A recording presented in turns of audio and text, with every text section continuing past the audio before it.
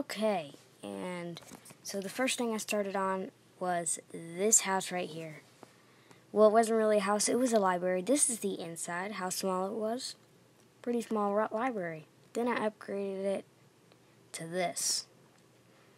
Now, we're going to take another look in the inside like I did with the last one. Yeah, you can see it kind of changed a little bit.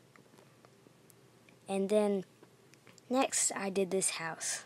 This poor man. Look what he had to live in. He had to live in this tiny house with a furnace on the very small area. Very, very small. And then I changed it to this. I know it doesn't look too different, but it actually was, if you can see in the background. And yeah, that is all I did. Well, this is the inside of that bigger house. But that is all the buildings I did. Here's a picture of the city coming along great, more like a little small village. I'm going to be making a castle, but, you know. And here we go. So now I'm going to walk around the houses that I showed you in the pictures. And I use screenshots for this in iMotion to make these videos for you guys. And yeah. So if you would like, you can skip past this part, but it's not going to be very long.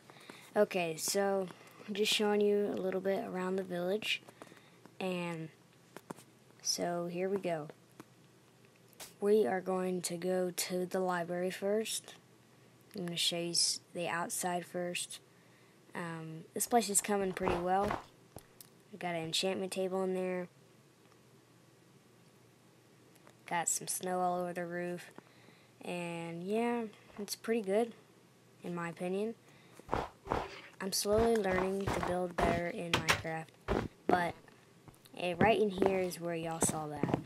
So we have a bunch of bookshelves everywhere. They're everywhere. And well, let's go upstairs. But I don't know. I forgot to delete those, but let's go upstairs. So, right up here we have some more books, more bookshelves, and then we have our enchanting table. Now, all I have to do since I'm in creative is to get whatever type of sword I want, which is a diamond sword, of course, and to just enchant it without having any of the experience or the lapis. And so yeah. Now, I'm not going to do anything with this sword. I'm actually just showing y'all that y'all can enchant a sword really easy and creative. And that guy, he's doing pretty well. Forgot to do the floor though.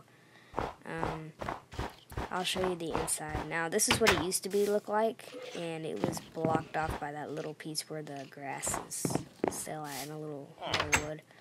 And yeah, okay, so moving on to this guy's house. Right there. And we've got a chimney over there. Okay, get rid of that diamond sword. Here we go. So right through here is the entrance. Now, it used to be just right here, and on the inside of that room is where he used to live. His bed would be right here, his furnace would be right there, and his chest. Now here's his new kitchen. I got him some cabinets, which is a shulker box, and I put his remaining supplies from his last chest in there. Here's a sink with a little window, a fridge, and 2 furnaces. And then we have the living room area, nice little fire burning there. His bed's right over to the right. You can crouch to make yourself look like you're sitting. Got a bunch of pictures in here, some lanterns on the top, and I'm gonna reset my spawn point because whenever I was trying to find a snowy area and a good spot where a village was, I couldn't really find it. But yeah, thank you guys for watching. Good luck.